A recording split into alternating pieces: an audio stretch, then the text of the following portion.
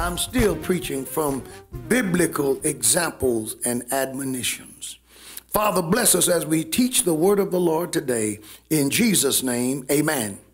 As you know, in 1 Corinthians chapter 10, Paul starts out with a litany of benefits, special interventions, and miracles that God gave the Jewish people. Special favors, favors,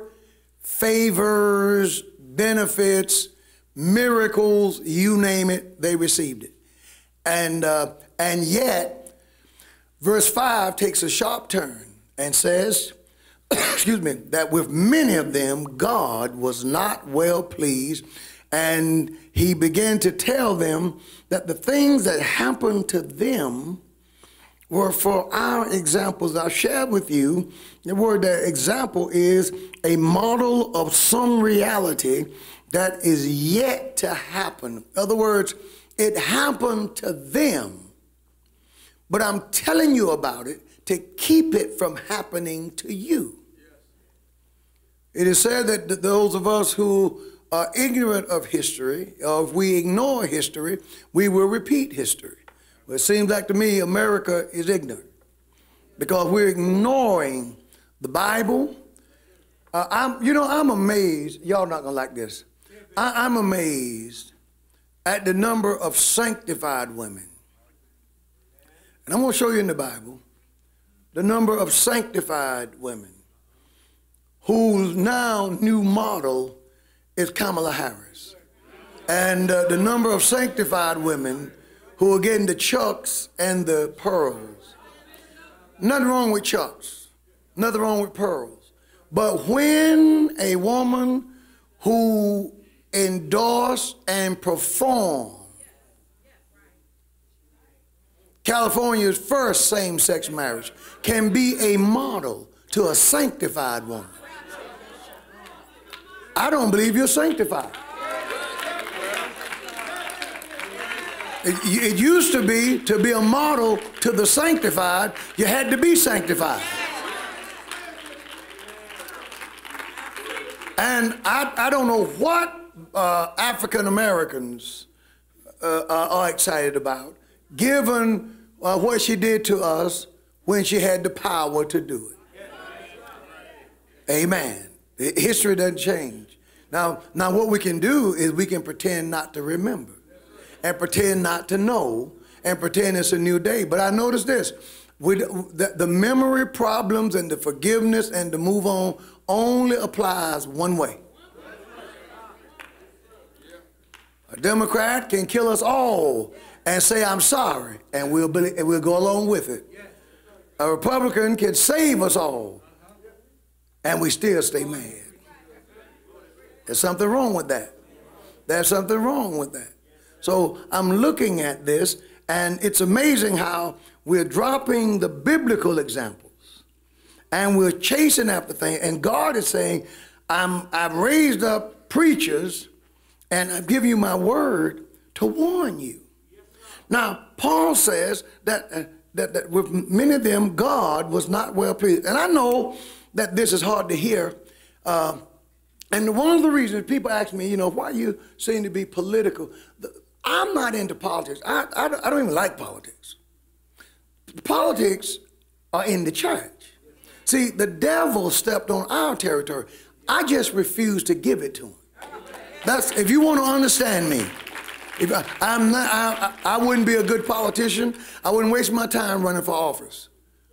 It would be a waste of time. Ain't no way in this world I would sacrifice time that I spend with God to hold a public office. That's for someone else. And thank God for those who do, but that's not my calling. But when you pass laws that affect the kingdom, that affects the nation, that are an affront to God, then every God-filled person has to say something. I want to ask you a question, and you can do it anonymously. Send me a note, send me a letter, email it to me, Do it anonymous. Do it any way you want to. I'll keep it private, however you want to. But I invite you to send me one law that President Trump passed in 4 years that was against the Bible and God and our Christian teaching. Now, I publicly asked you for, I didn't ask for 10. I asked for 1. Well, I couldn't stand the way he talked. He didn't pass that into law. I didn't like his attitude. He didn't pass that into law. I want to know law. Now, we got attorneys in here. We got medical doctors in here. We have anesthetists in here. We got lawyers. We got some smart folk. We got business owners. We got coaches. We got all these smart people. Send me something. I'm laying it out there. And I'll tell you right now, I won't take it personal because I can't get mad if I ask you. But I'm asking for law. Because in the last 10 days, I can send you 10 or 15 of them. And my question to the saints, my question is not a Democrat question, not a Republican question, because you know I'm an independent. My question is now, where's the outrage? Where are the preachers? Where are the voices online? And you know, so many people don't know that when you call someone else stupid and you call them a failure and all that, people also then they begin to look at your life and see what you've done with what's been given to you. See, because if you're gonna blast everybody now, your stuff better be right.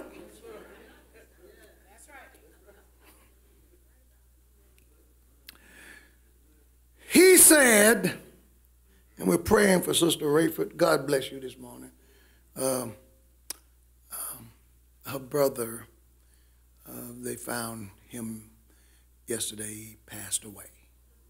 And good to see you this morning. And, praying for you and your mom and the family. God's with you. Paul said this in verse 8.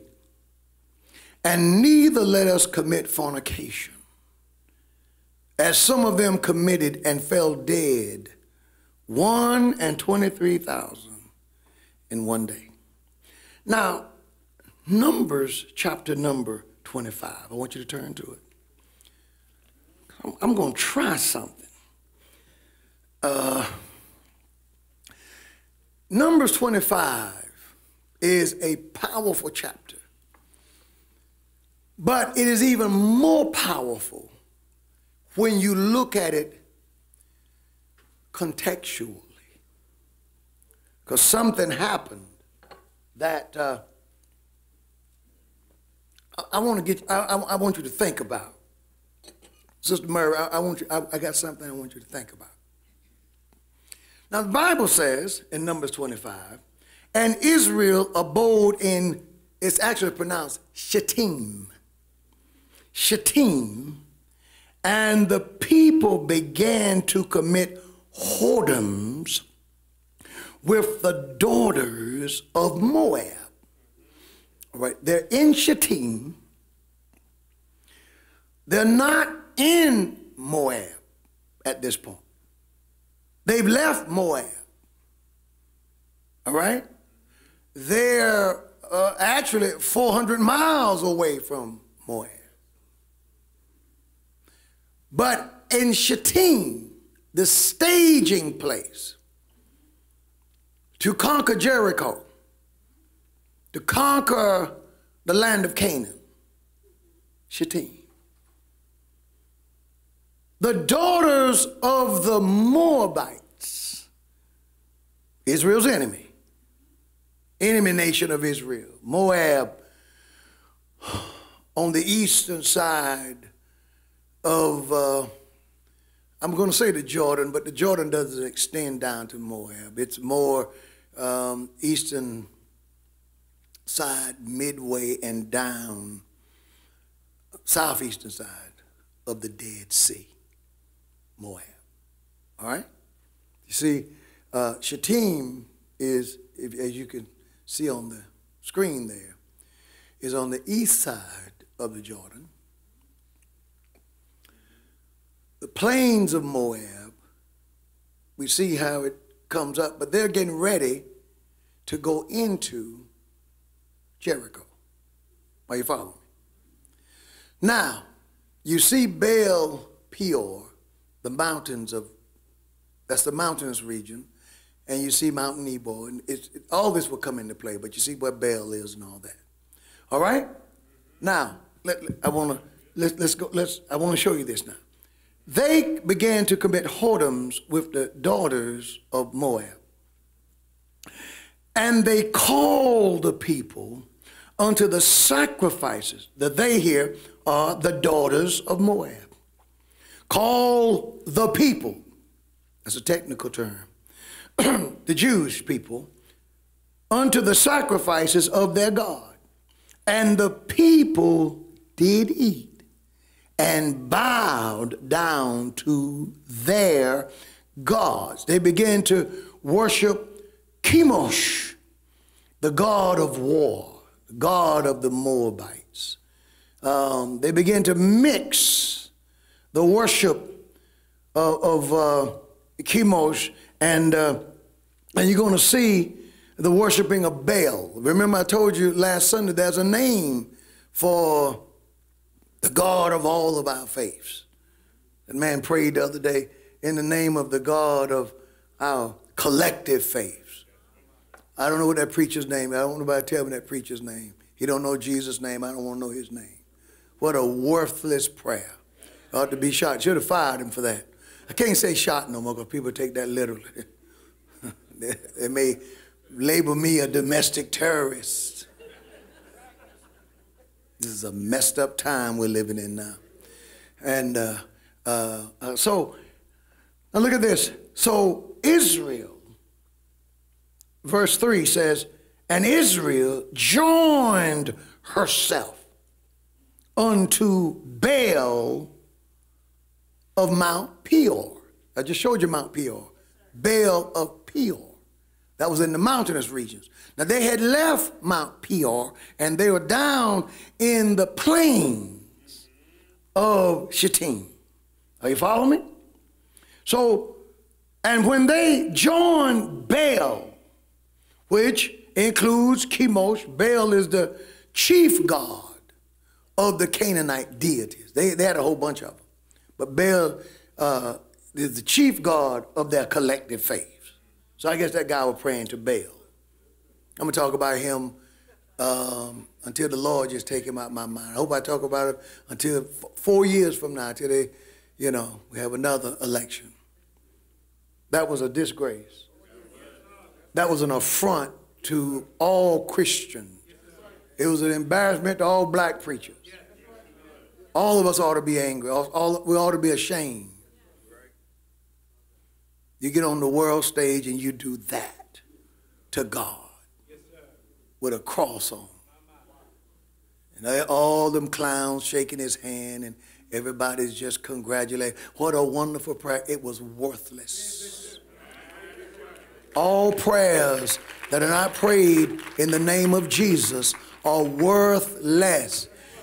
He may as well have said, star light, star bright.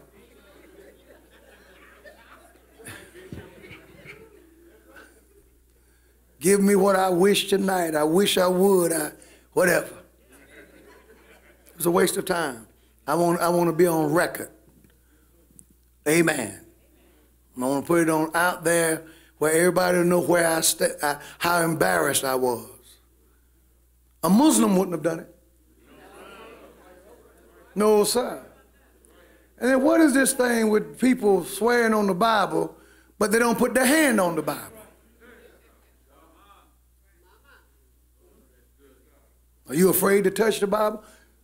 You got that's. I'm praying that God give you discernment, because you need to know Satanism when you see it. So when some of these people talk about who their Lord is, Satan is referred to as Lord. He's the dark Lord. That's why the name Jesus is so important, because it alerts people as to who you're actually talking to and talking about. You can call anybody Lord. Satan is the God of this world. You can call anybody God.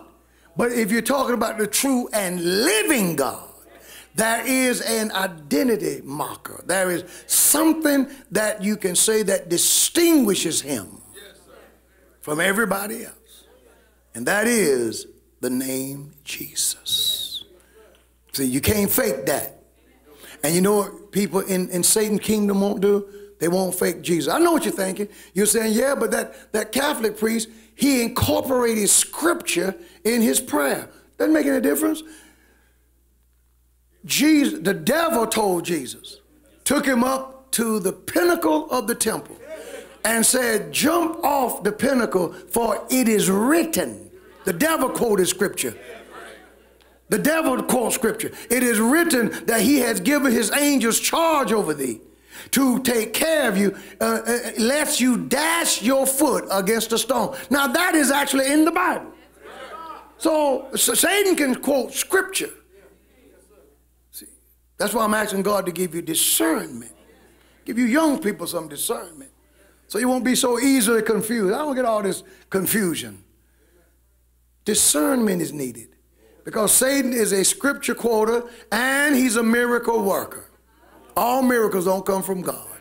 Bible talks about how the devil is going to provide all kinds of deceivable signs and wonders. It's to trick you. Your safeguard is your knowledge of the Bible, and you're embracing the name of Jesus, and you hold everything against that name. And I don't care who it is. If Jesus is not included, then Jesus is not in it. Now, you ain't gonna hear nobody else, no other preacher in Raleigh probably tell you what I just told you, because I don't know what's happening to a lot of these preachers. But now look at this. Let me get to this, because I got John, I got a lot of ground to cover. Now watch this. It says, and verse 3, the B clause teaches that God, now I'm going to tell you something. Ladies of a certain age can relate to this. And people who have been crossed one time too many can relate to what I'm getting ready to say. It says, and the anger of the Lord was kindled. That is, God had a hot flash.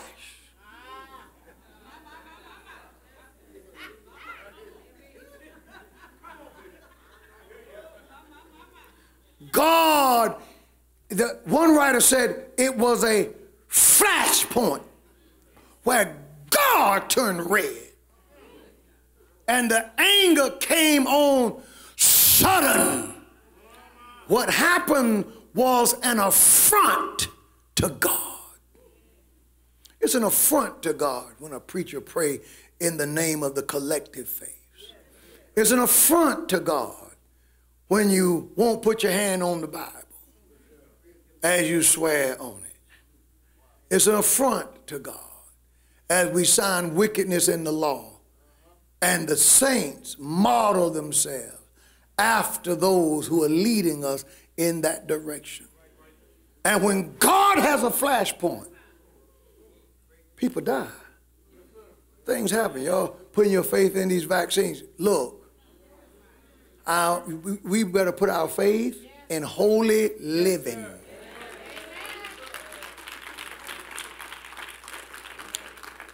Because a lot of this stuff is demonic. Now, let me stop right here for a moment to try to give you something. I want this to make sense. What we're looking at is a stark contrast to the prophecies that were uttered by Balaam. chapter 25 of Numbers. Bear with me on this one, okay?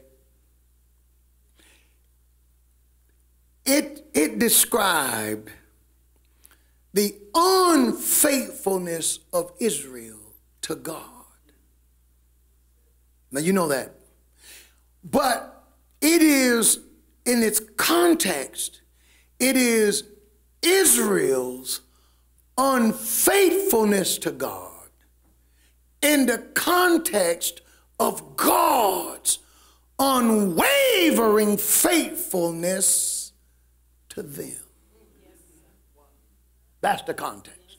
See, it ain't just what they did. God's flashpoint came when they did it. Because God went out of his way, if you will, to be faithful to them. And it didn't take much for them to be unfaithful to him. I'm satisfied with Jesus. But the question is he satisfied with me? See, he was faithful to them. I mean, he would not go along at all with multiple attempts to get God to be unfaithful to them. And it didn't take anything but a few Moabite women to get Israel to be unfaithful to him. And it made God mad. God has been faithful to America. The worst tsunamis don't happen here. They haven't. The worst earthquakes don't happen here. We read about them. The majority of the plane crashes on a U.S. continent, on our soil. Think of all the things that you see happen in the world that do not happen here. We've never had a war other than the Civil War here in the continental U.S. Think about all the things that have not happened here. And think about the lifestyle that God has given us here. America's poor are the richest poor in the world. In America, you can be poor and have a flat screen in every room. Poor and overweight. Poor with fake nails, fake hair, and still live below the poverty line. Poor. Poor and got all the toys for Christmas. Poor. Poor and have problems that come from eating too much. Now, most of the world's poor don't have diabetes and overweight problems. We're so blessed over here that they got a show called My 600-Pound Life. All the 600-pounders are Americans. In other countries, it ain't enough food. I did business with a lady who moved here from Yugoslavia. And she said to me with her Yugoslavian accent, she said, when I came to America, and by the way, she came from Yugoslavia, she couldn't even speak the language, and now she runs her own business. So you can imagine, you know, how she feel about folk who've been born here and claim they can't make it. Okay, so let me go on before I make you all angrier, because I know what you're saying. This is too much for 8 a.m. She said, the first thing that I noticed about America, was the portion size. When you go to the restaurants to eat, how much food was on each plate. So in our country, people don't eat that much. They don't serve that much food on each plate. Ain't no super size. Our regular size is super size for other areas around the world. You sitting there ordering a number 3. They ask, do you want me to supersize it? Yeah, supersize it. Now you got enough grease in you to kill you. Drive down the road, halfway falling on your clothes. Thank you, Jesus. We're blessed. In chapters 22 through 24, we see how God was faithful to Israel and blessed them when Balak, king of the Moabites, king of Moab, wanted God to curse them. I mean, Balak really wanted Israel cursed. Chapter 22, you got your Bibles? Okay, you don't show up here without your Bible now. Wrong church. You know, I'm getting letters and correspondence all over the world, all over the country, of people thanking me for preaching the Bible. They said, we really appreciate that you read the Bible when you preach, and you stick with it when you preach. So a lot of preachers read the Bible, and they're opening, you know, and don't go back to it no more. And people are appreciating reading the scripture. So don't you all get bored with the scriptures. Other folk are glad to be. We have a lady who have left her church. She lives in Pennsylvania, and she's going to join up a room. She wrote her pastor a letter, sent me a copy of it. Says, I found me a church where they preach the Bible. Seriously. That's what she said. And said, it's online, but they're preaching the Bible. And I want to hear the Bible. And I thank the Lord for you, Pastor. I wish you well. And I wish my church well. I love my church. But I want the Bible. Ain't that something? Are you going to take them in? Sure as the world. Sure, my name is Patrick Wooden. And I appreciate them appreciating the Bible. And the children of Israel set forward and pitched in the plains of Moab, on this side of the Jordan by Jericho. And one of the things that you have to keep in mind, depending upon what map they show you, land boundaries change. They fluctuated, because if you conquer the land, it may move it down lower. If you haven't, it may be higher. So here they are. They're in the plains of Jericho, on the east side of Jordan. And Balak, are you following me? The son of Zippor saw all that Israel had done to the Amorites. And the reason what Israel did to the Amorites stunned Balak so is because Zippor was the king when Sihon took the land from him. So the Amorites had conquered, in Zippor's day, the Amorites had conquered the Moabites. And Israel conquered the Moabites. So based on what Israel did to the Moabites, it really scared Balak, because the Amorites had defeated them. So if Israel defeated the Amorites, but the Amorites defeated the Moabites, now here comes the Israelites. Are you following me? And the Moabite says, if they defeated the people who defeated us, we have no chance of defeating them. See, if, praise the Lord, some little guy beat up John,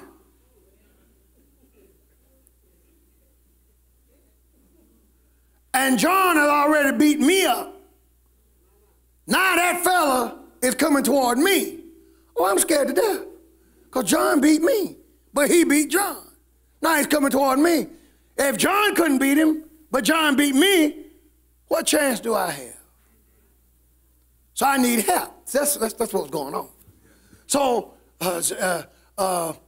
Balak said, my God, when my daddy was in, they defeated us. This is you can read all this.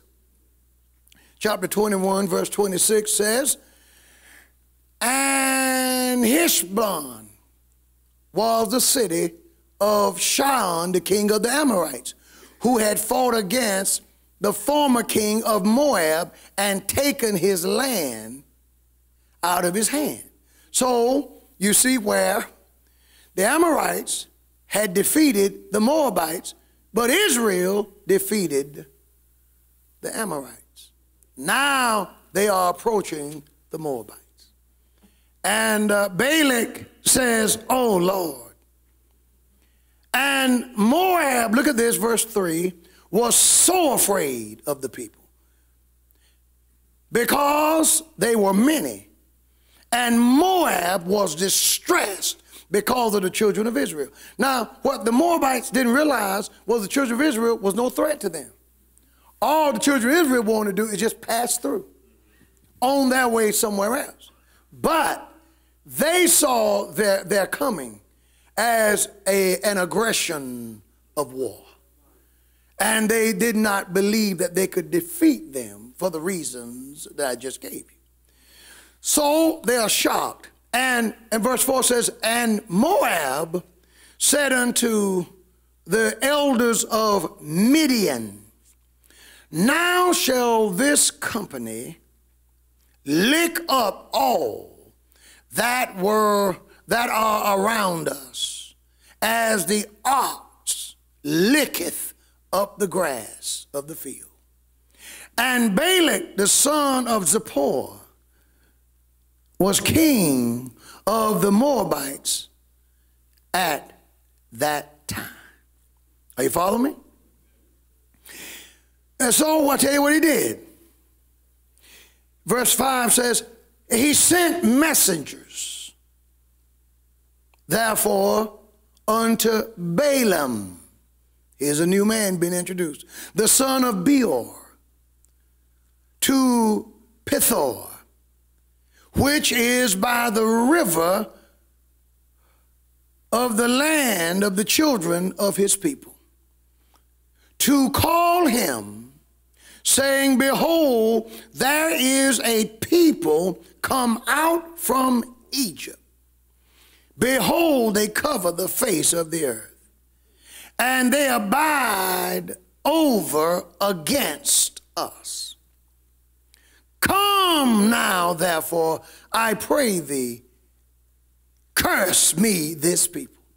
So we need you to travel. They're about 400 miles from us. We need you to travel about 400 miles. And Balaam had a reputation for whomever he cursed, they went down.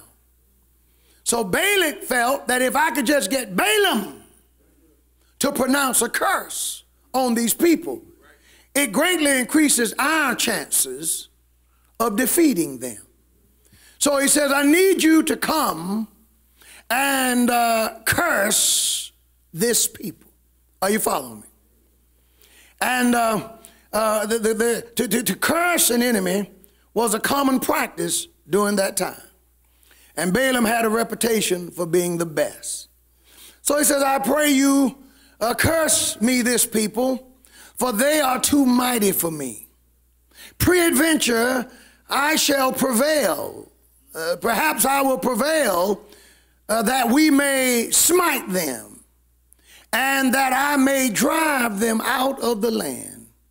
For I know that he whom thou blessest is blessed, and he whom thou cursest is cursed.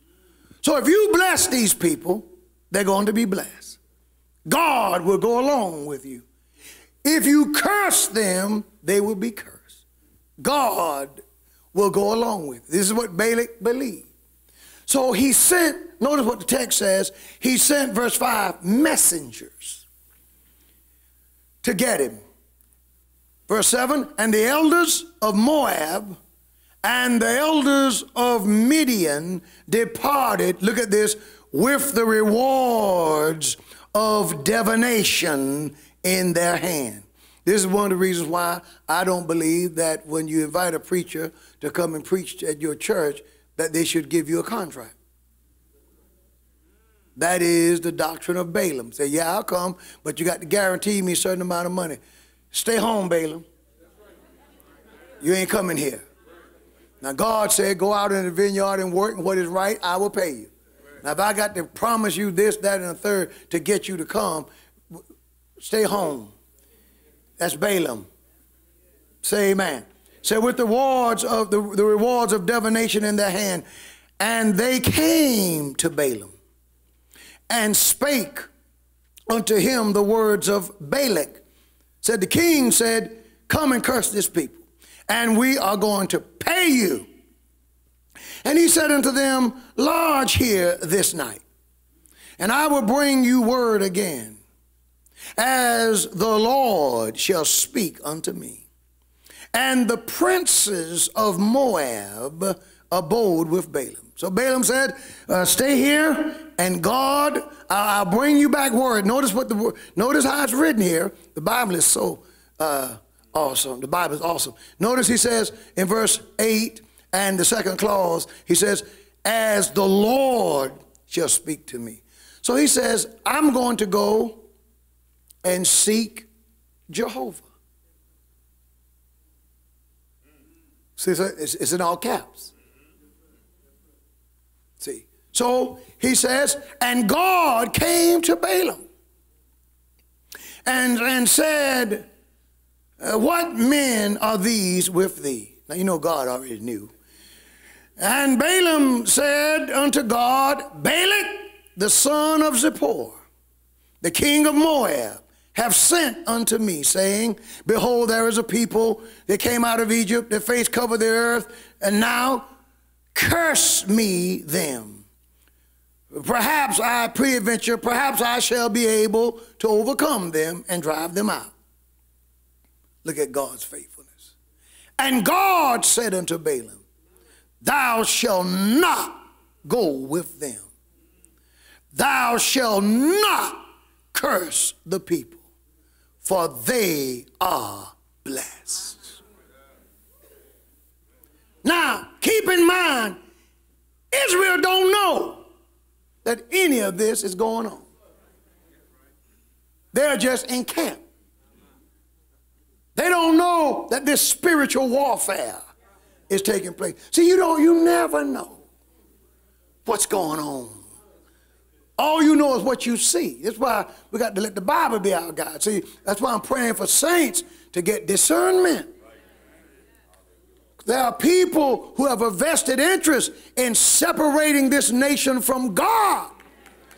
There's a reason why they are in love with the transgender. There's a reason why they're in love with wickedness. Wait till all this pedophilia that's going on right now. That's in Congress. That is in the Senate. That is in the halls of power. Wait till it all comes out. Child sacrifice. And abortion is tied into this, and you got a bunch of depopulationists. I told someone just the other day, I texted a preacher, I said, why would you trust a depopulationist? We're going to get Tony Fauci and let Fauci talk to us. A backslidden Catholic. I wouldn't trust that little man no further than I can send him. I don't trust any depopulationists. Black folk really ought not to trust them, because we're on the menu. When they start talking about it, well, the first thing they do when they start having conversations about the world being overpopulated, the next thing that comes out of their mouth is Africa.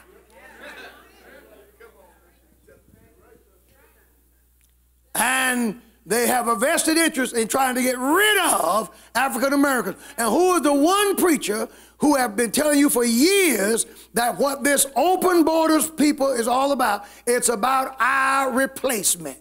I have said it to you 1,000 times. Now, I know what you say amongst yourselves. Hey, we black folk, we got to stick together. I hear what Pastor's saying, but you can say what you want. But when it comes to pass, I'm here to tell you, God is not going to hear your prayers. Because you cannot pray one way. You cannot. There is a spiritual principle. You cannot pray one way and vote another. The Bible said that the double-minded man is unstable in all of his way. And then I heard him say, and let not that man think he will receive anything from the Lord. Now that's what James said. Now what you gonna do with that? What you gonna do with that? I didn't write it. I didn't write it.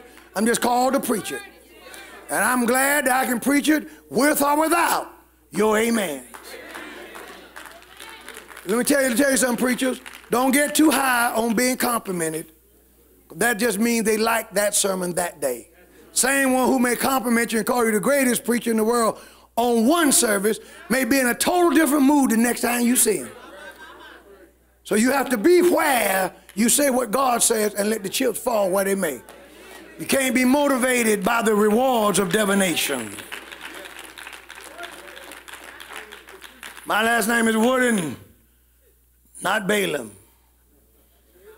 And I heard him. God said, don't do it. And Balaam rose up early in the morning and said to the princes, said unto the princes of Balak, look at this. Get you into your land. Go home. For the Lord refused, Jehovah refused to give me leave to go with you. So they upped the ante.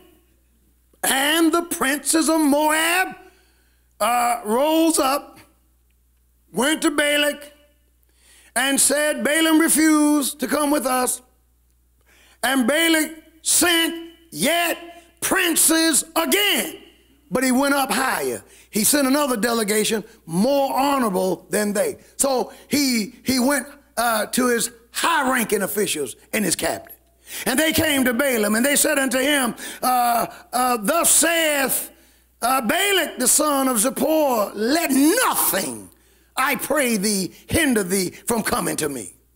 For I will promote thee unto every great honor. I will do whatsoever thou sayest unto me. Come therefore, oh, I pray thee, curse me this people. I will promote you. I will give you whatever you want. Name it, claim it. It is yours for the asking. Just come and curse this people. Woo! You see where this is why you have to divorce yourself from promotion and from moving up the ladder. You know, that's one of the things wrong with our church. You know, you have to work your way up the ladder in this church. And that's why people will cut each other's throats, will betray anybody, will stab each other in the back, because you're trying to work your way up the ladder. God ain't never called anybody to work their way up the ladder. I'm not called to work my way up the ladder. I'm called to preach the gospel. And if God wants to promote me and open a door, God will do it. And if God don't, I'm satisfied right where I am. Because if the devil gets you to chasing that stuff, you know what? You'll get it. Now, there may be a whole lot of dead bodies. You done killed all your friends. You done cut everybody's throat. Doesn't matter who they were to you spiritually. You done cut. Now, you got the promotion, but you lost your anointing. You're sitting up there on the general board with 12 members in your church, but you have no power. Can't cast out a coal, but you got that promotion. The anointing ought to mean more to you. Can I get a witness? Oh, I should have started today's service at 7. There's a lot, God, I have to say to you. And the Bible says this. Look at this. Said we're gonna give you what you want. And Balaam preachers gave the wrong answer. He gave the wrong answer. See, Balaam was not the Bible speaks of the madness of Balaam. He gave the wrong answer. And Balaam answered and said unto the servants of Balak, he gave the wrong answer, the right answer at first, but I'll show you what I mean. Now, he says all the right things here. If Balak would give me his house full of silver and gold, I cannot go beyond the word of the Lord my God to do less or more. That sounds good, don't it? That is so, I mean, that's petty. That's it. But watch what he does. Now, therefore, I pray you tarry here this night, that I may know what the Lord will say unto me more. Well, now God had just told you. See, that's one of the dynamics of how the spiritual world works. When God gives you an answer, you don't keep going back. Because eventually, you know what God will do? He will acquiesce and give you what you want.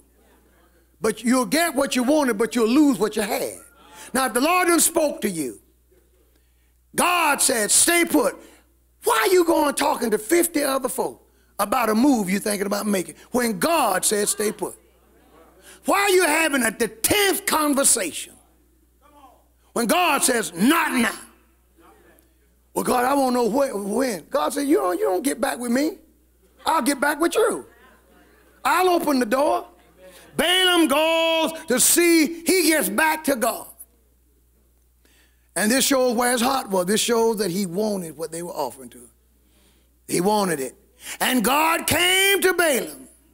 Remember, Paul says these things were written for our examples that we should not lust after evil things. See, an evil thing is even a good thing that we acquired at the expense of our relationship with God. So that good thing becomes an evil thing if you had to disobey God to get that thing. So that's what lets you know whether or not. See, when we say that we should not lust after evil things, the first thing that comes to our mind is adultery and fornication. No. The promotion can be an evil thing if you got to get it at the expense of your relationship with God. If God done told you, praise the Lord, not now, whatever, if the Lord has spoken to you, and it fits in every situation, but you just want what you want, you are lusting after an evil thing. He went, look at my time, he went, look at this, and God came to Balaam at night and said unto him, now remember, these things were written for our examples. They happened and they were written. So you'll learn a whole lot if you just read the Bible. You'll learn how God works. So God came to him and said unto him, if the men come to call thee, rise up and go with them. But yet the word which I shall say unto thee, thou shalt not do. Now you see how God's doing? Now he had already told him not to go. So there's no point in coming back. But this time, since he went back anyway, Evangelist Wilborn, God says, all right, go with him. But say what I tell you to say. Amen. See, and that was not God's best. You ought to look at your neighbor and say, neighbor, what you want from God is God's best. See, this was God's second best. God's best was don't go with him. But you didn't settle with God's best. You didn't want God's best. So now you're having to walk in God's second best. God's second best is never as good as God's best. So you ought to write that down. That'll preach. Go somewhere and preach that. God's second best. God's second best will get you in trouble with a dumb donkey. And Balaam rose up early in the morning and saddled his ass and went with the princes of Moab. And look at this. Flashpoint. Here it is again, verse 22. And the anger was kindled, and God's anger was kindled. Why? You're learning something about God. Because he went. So God is never happy with us obeying God's second best. God told him to go. You know why he told him to go? Because he knew he wanted to go. But then was angry because he went. This is why we got to let God work on our heart to the intent that we do not lust after evil things. See, there's a difference between we practice self-denial, but the Bible really doesn't teach self-denial. The Bible teaches that we deny ourselves. It's a big difference. Self-denial is you have the craving, but you learn how to live with it and ignore it. Still got it. Praise the Lord. To deny yourself is to let the craving go itself. Lose the whole thing. Let God take that whole thing away. Now you're free from it altogether. See, because if you have it but you're not acting on it, you still ain't free from it. It can still get you. The moment you get weak, you're right back in it. But if you let God take that away from you, when God took pork away from me, pork is no temptation to me. My family laugh at me. We go anywhere. They can bring the prettiest pork chop and this store Perry's. You want some good pork? You want to see a beautiful pork chop? Perry's got the prettiest one in the world. Bring that thing to your plate, and oh, it just looks so good. And my big son-in-law, him and Crystal get her one. And they just, oh, Dad, look at this. And it's, oh, I look at it, but it's not a temptation. I seen a time, though, where I would have said to them, is that so-and-so coming in? They look back to see who it was. I grabbed the pork chop. Because I'm not over it. But when the Lord took that from me, I let that go. It changed everything. It's not a temptation. God got angry with him. Look at my time. God got angry with him because he went. Do you see that? And the anger of the Lord stood in the way for an adversary against him. God's second best. Now the preacher has God against him. That's why some of these works never got off the ground. They ain't gonna never get anywhere. Out there in left field, didn't lead right, didn't do right, didn't go right. That's why it hadn't prospered, hadn't blessed. You know, it ain't that I'm against it. I don't even talk about it. God is against it. Because they didn't do it right. Go on and take that woman's husband. Go on and take him. But if you take him, you might get him. He may marry you. But God is against it. But we just love you. Love ain't enough. God. So you got to let that go. God is against. And if God is against you, oh, where's Geiger? Geiger's my guy. I love riding with Geiger. Where's Geiger?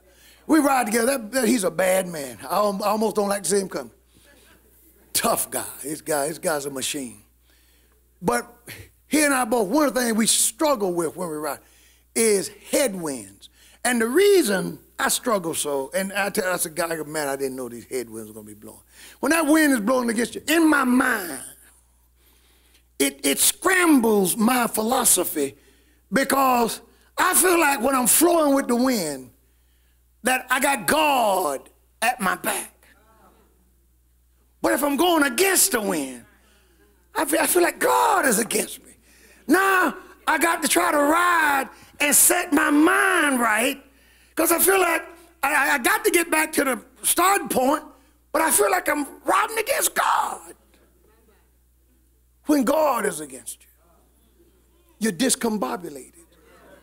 When God is against you, see, you don't have peace of mind. God was against him.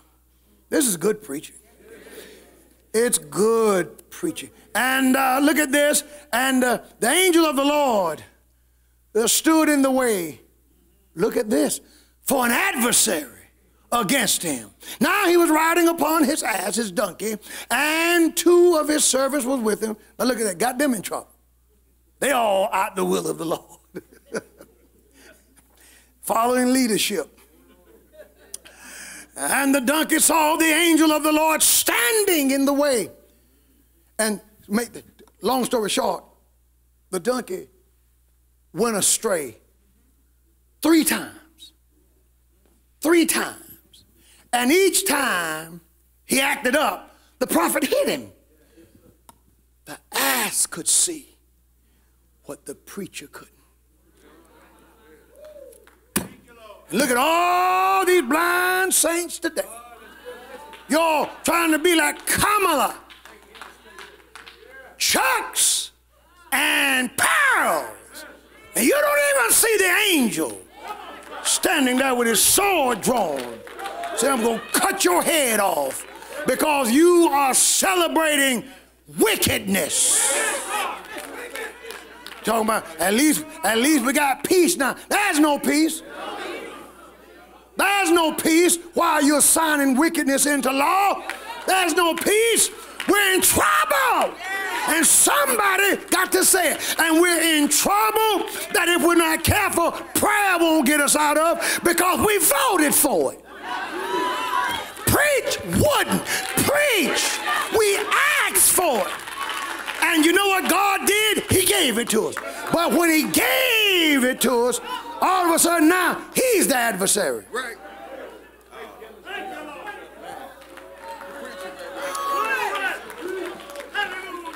I'm a seer. I told you, that's my gift. I'm a seer. God shows me things. And you know why I made a deal with God early on? I said, God, I'll know it's you if I can confirm it in your word. And you have to admit, I'm preaching Bible contextually. The 3rd time, the Bible teaches that the dumb ass spoke to him and said to him, I've always been loyal to you. I've never misbehaved you. Why have you hit me these 3 times? The dumb ass said, I did this because there's an angel standing there. You can't see it. But there's an angel standing there to take your head off, you dumb, blind prophet. And the Bible teaches, verse 31, and the Lord opened the eyes of Balaam, and we saw the angel standing in the way, his sword drawn in his hands. God opened our eyes. He bowed down. He became a worshiping servant. He bowed down his head and fell flat on his face. And the angel of the Lord said unto him, and now you know angel of the Lord is a technical term, right? You know the angel of the Lord is a technical term. The angel of the Lord is a divine manifestation of Jesus Christ. And the angel of the Lord said unto him, why hast thou smitten thine ass these 3 times? Behold, I went out to withstand thee. See, that guy, that's the headwinds blowing against you. I went out to withstand thee. Do you see that? Because thy way is perverted before me. America, we perverted our ways before the Lord, and we're celebrating perversion. I have preachers who argue with me. They argue for the right of the transgender to be over a ranking member of Health and Human Services. And their argument is, don't you think they should have the right to earn a living? Not in that position. It's perverted. Right now is wrong. And wrong is right. It's perverted. People who preach, like my wife said the other night, we're called old school. I'm not old school. Now don't make that mistake, call me that. I'm not old school. I'm right. No, don't call me old. Our pastor's an old school preacher. No, I'm not old school. Don't relegate me to the past. I'm not some relic of the past. I am God's voice. I'm one of God's men. My words live in the future. And I tell you years ahead of time what shall be. And it have come to pass as I have said. How is that old school? How can your prophecies come to pass and then they call you old school? I ain't old school. I'm more current than tomorrow morning's newspaper because that's what prophecy is.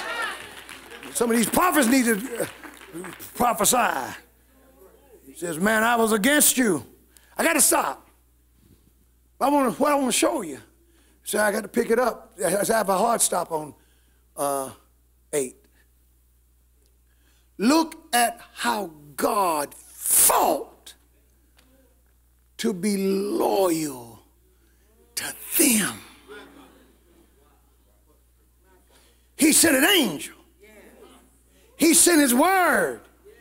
He even participated in a humiliating exercise. He had multiple conversations with a man that he had already told the man what his position was. And yet God entertained it. God put up with it. Why did the Lord do it? Did he do it because he was so in love with Balaam? No, God did it because he was so committed to his people.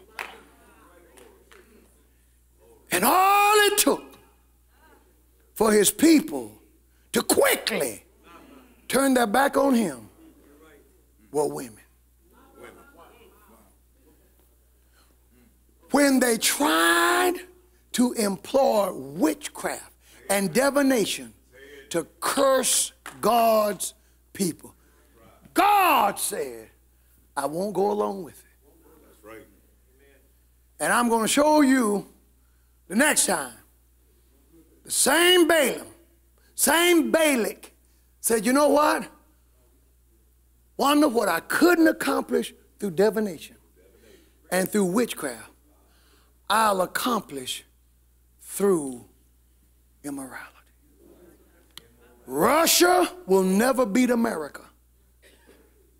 China can never beat America.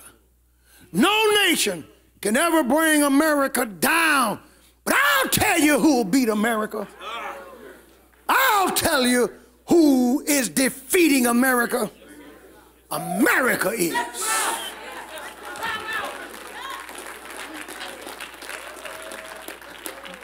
They couldn't curse God's people, but they got the people to turn on God.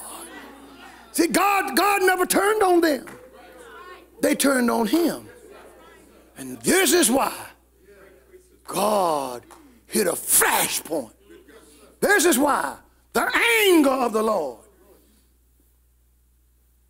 God turned red with anger because God knew how hard they worked to get God to be unfaithful to them versus how little it took for them to be unfaithful to God. Let us stand. Everybody stand. Father, in Jesus' name, we come before you. We come before you, Lord. First of all, we thank you for these passages, these teachings, this word, these examples, this reality that took place. You're giving us warnings. You're warning our nation. You're warning our church. You're speaking to us as individuals. God, we do not put ourselves above this word. We do not assume it's for someone else. God, you're speaking to me. God, you're speaking to us. God, you're speaking to America. God, you're speaking to the world. Father, we just recommit to you. In the name of Jesus, we ask you to forgive us of our sins, strengthen us where we're weak, and build us where we're torn down. In the name of Jesus, we repent before you right now. And oh God, we repent on behalf of the ungrateful nation. In the name of Jesus, help us, Lord. Open the eyes of the church. Open the eyes of the saints. Let them, oh God, still revere women like they used to. Godly women, godly women, godly women, not witches. People who have sold their souls. Oh God, open our eyes. In Jesus' name, amen. Clap your hands for Jesus and give God the praise.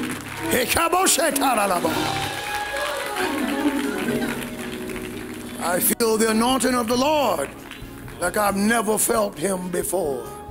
My God today, my God today.